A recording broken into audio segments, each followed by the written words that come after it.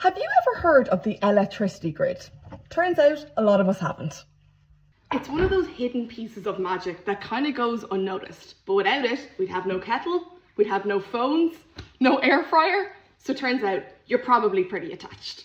The thing is, our grid was developed in the 1920s and built and designed to accommodate fossil fuels, a small number of plants burning a massive amount of gas and coal. But that was 100 years ago. Now we have the internet and drive electric cars and know the effect of fossil fuels on our changing climate.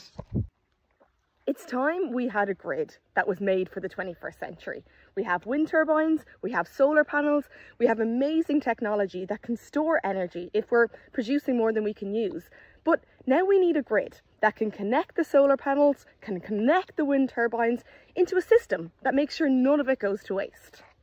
Our renewable energy capacity is growing in Ireland, but without a grid that can handle it, we will continue burning fossil fuels and paying international gas prices to do it. We have the technology, we have the resources, now we just need our leaders to make it a priority. Go to buildourgrid.ie and sign the petition.